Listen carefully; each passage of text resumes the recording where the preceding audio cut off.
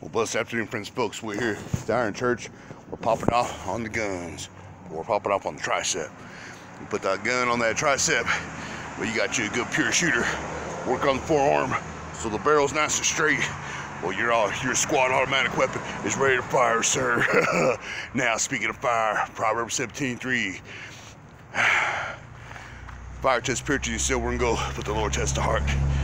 I can always wake up to that ammunition and have strength renewed and refreshed such as the eagles every day. But today, I had a lesson, or yesterday rather, I can't remember, but this is what I want to share with you.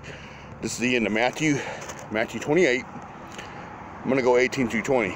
Jesus came and told his disciples, I have been given all authority in heaven and on earth. Remember, you can have on earth as you have in heaven, all because of him being your high priest. Therefore, go and make disciples of all the nations, baptize them in the name of the Father, and of the Son, and of the Holy Spirit, of Gohak, God, and the Dakalakoshe, Jesus Christ, and the Hunkwai Spirit, the Holy Spirit. Teach these new disciples to obey all the commands I have given you. And be sure of this, I am with you even, always.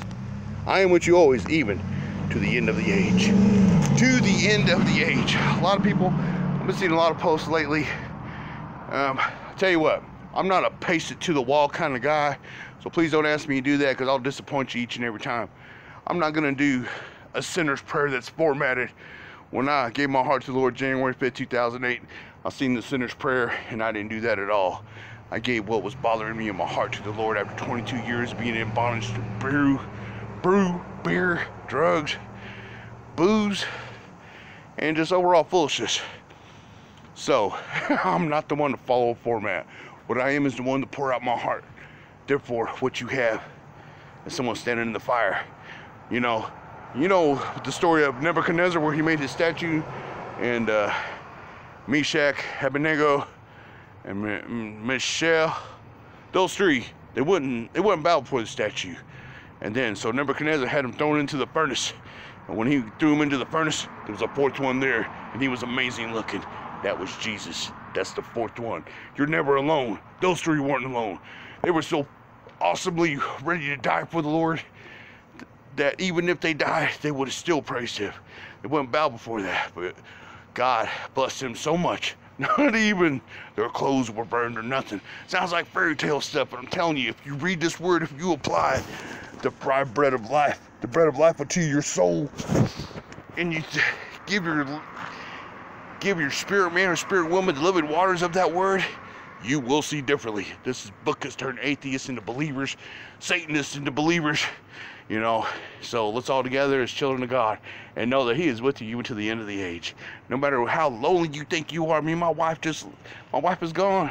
We put her in the ground like 8 months ago. But you know what? I'm not lonely, because that's his joy, and his peace surpasses all understanding. Alright. Haven't done these in a while. This got 6 pounds on here, so let's get on this.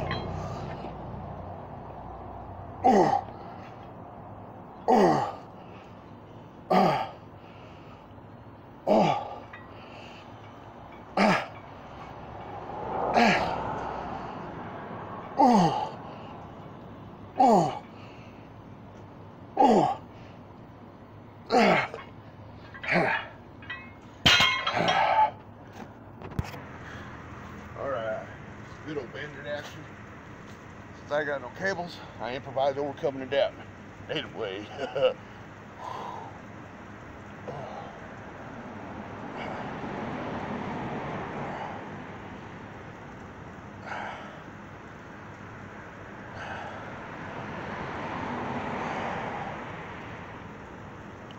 good stretch right there.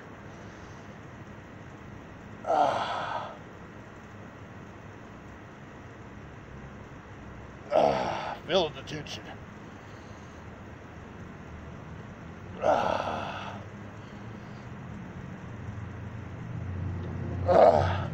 Feel the triceps up with blood right here. Oh yeah, get them 3 hits going good. There it is. Here's a little extra bonus fun fact with you. Lord with you even into the end of the age. Why, yes, to the end of your bitterness, the end of your rage, the end of the bondages that are holding you down.